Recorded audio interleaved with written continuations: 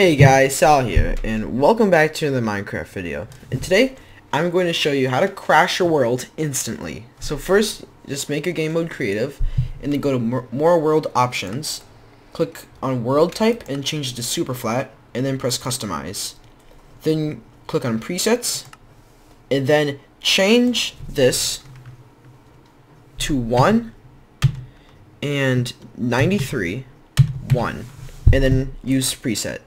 And what this is this is a redstone repeater. Now we're going to press done and create new world.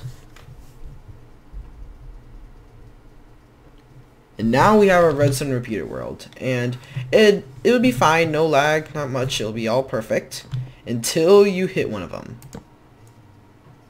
And then your game will crash.